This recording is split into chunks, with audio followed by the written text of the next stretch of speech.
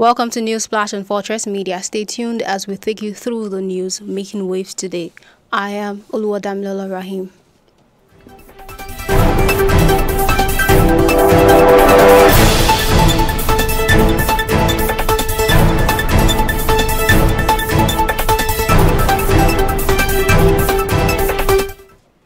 The terrorists that attacked the AK-9 Abuja-Kaduna train passengers on March 28 have released another 7 hostages, including a family of 6 and a woman. The identities of the released family of 6 are Abubakar Idris Garba, his wife Miriam Abubakar Bobo, and their eldest son Ibrahim Abubakar Garba, who is 10 years old. Others include Fatima Abubakar Garba, 7, Imran Abubakar Garba, 5, and the youngest, Zainab Abubakar Garba, who is only 1.5 years old.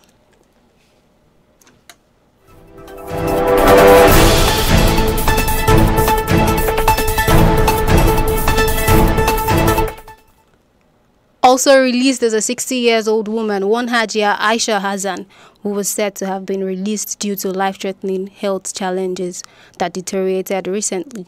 Although Tukur Mamu, publisher of the Kaduna-based Desert Herald and media consultant to a controversial Islamic cleric, Sheikh Hamad Gumi, withdrew as one of the negotiators, he confirmed the release of the 7 hostages to journalists in Kaduna.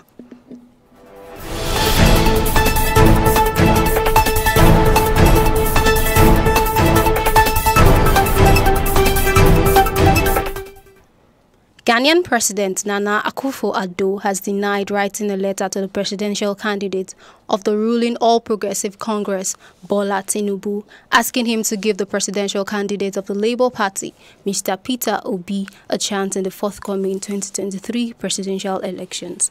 Akufo Addo also noted that he never told Tinubu to seek treatment for his health, as contained in the purported letter making the rounds on social media, advising people via his verified Twitter handle to disregard the fake report.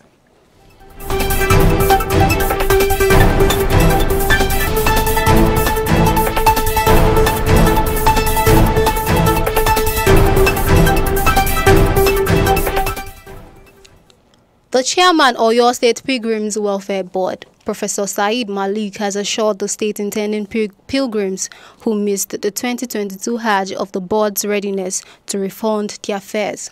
This is even as he further assured that those who do not wish to collect their money back will be given priority next year.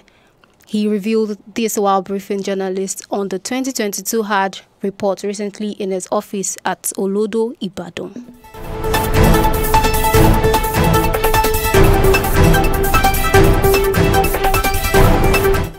The chairman therefore said the board has commenced full payments to those who wish to take their money back, irrespective of initial cost deduction for their inoculations, clothes, bags, and some other charges.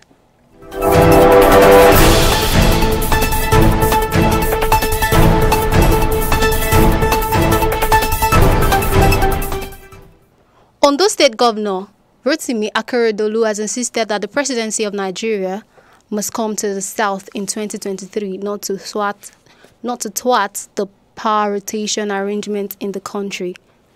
Akeredolu said power rotation had been an unwritten agreement in the country since the return of the civil rule in 1999, saying that arrangement must be changed now. He said this on Wednesday at the one-year remembrance of Professor Bankole Oke of the Faculty of Veterinary Medicine, University of Ibadan, while delivering a lecture entitled Nigeria, the Politics of Religion in a Transitional Society. He advised Nigerians to make sure that the power did not return to the north under what he described as the guise of a party picking a southerner as its vice presidential candidate.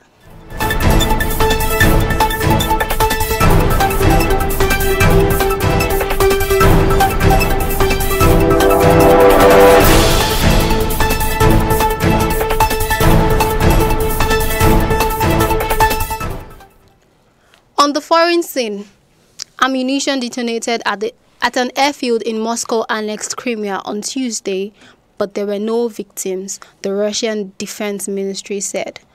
The blast at the Saki airfield took place on the 176th day of Moscow military intervention in the Ukraine. Several aviation munition detonated near the settlement of Novofyodorivka, the defense ministry said in a statement carried by a Russian news agency. As a result of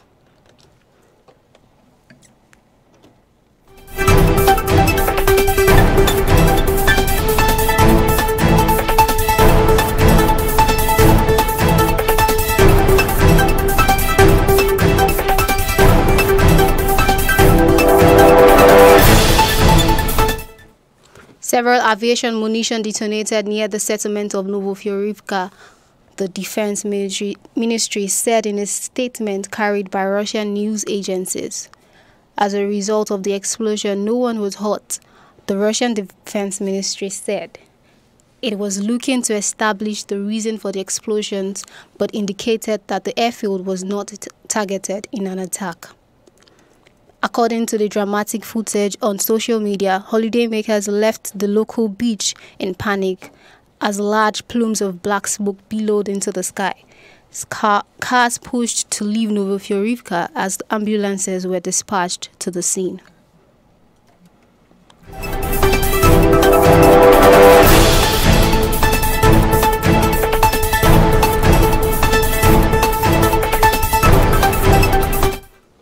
In entertainment, Nollywood filmmaker Otu Njama III is dead. The director of Inhibition 2019 was said to have died on Tuesday night following reports of his high blood pressure. The death of Njama, who was in his early 30s, is coming barely a day after the death of the director of Ebony's Life's Blood Sister, B. Vandele. A renowned movie critic and film specialist Husseini Shaibu confirmed Njama's death on his Instagram page on Wednesday.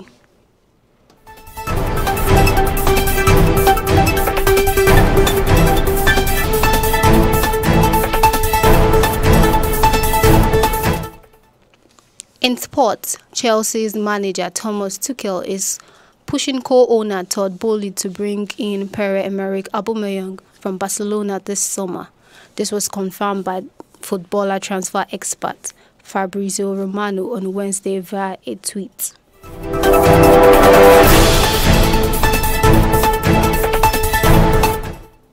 According to Romano, Chelsea are considering Aubameyang as an option as revealed last week, but Barcelona have not yet received an official proposal yet. Aubameyang only joined Barca in January after his contract with Arsenal was terminated. Tuchel is more desperate than ever to bolster his attacking options. This follows the return of Timo Werner to RB Leipzig this week on a permanent deal. Romelu Lukaku already left for Inter Milan on a one-year deal.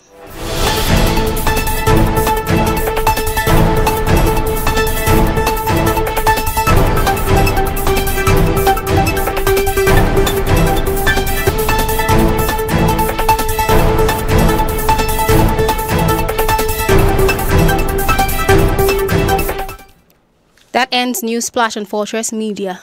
For more trending stories, follow us on all our social media platforms at Fortress Radio 1 and our YouTube channel at Fortress Media 1, or download our app with the F logo from Google Play Store. I am Oluwadamilola Rahim. Thanks for listening.